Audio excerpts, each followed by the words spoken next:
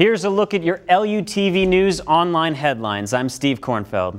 Sunnybrook Park neighbors awoke to an early morning fire that broke out about 5 a.m. The owners of the house were not present at the time of the fire.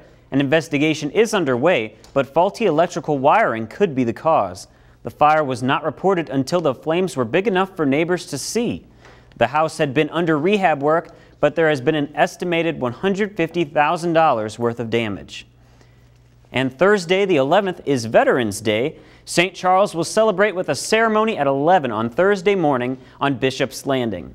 St. Charles Mayor Patty York and County Executive Steve Ellman will kick off the event with Post-Dispatch columnist Bill McClellan as the guest speaker. Questions about the ceremony can be directed at Tom Cupers at 636-947-1617. And the Lindenwood University Symphonic Orchestra hosted its annual fall concert last Thursday.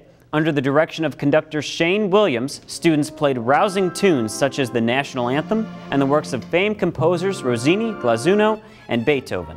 The concert was the first in a three-day series that also included the Jazz Ensemble and the Voices Only Choir. And in sports, 9 different Lindenwood Lions reached the end zone in the 77-33 Senior Day victory over the Graceland Yellow Jackets. LU will travel to William Jewell on Saturday for their last regular season game before the postseason begins. And that was a look at your LUTV online headlines. Thanks for joining us.